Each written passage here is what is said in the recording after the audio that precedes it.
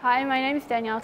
I am a third year Environmental Science, Management and Sustainability student at Deakin University. I love being out in nature and connecting with it and would love to make it my full-time job. I have a particular interest in natural resource management and particularly in forestry management. I completed a placement in the Peruvian Amazon last year with the Crees Foundation, focusing on biodiversity monitoring, community engagement and rainforest conservation. Whilst there, I worked and lived in a very team-orientated environment in a remote area. I have also done volunteer work locally and abroad. I've assisted with the little penguin monitoring program at St Kilda. I've done work with Nature Watch, setting camera traps. I've also done volunteer work in northern Sumatra in Indonesia with a focus on rainforest rehabilitation and ecotourism.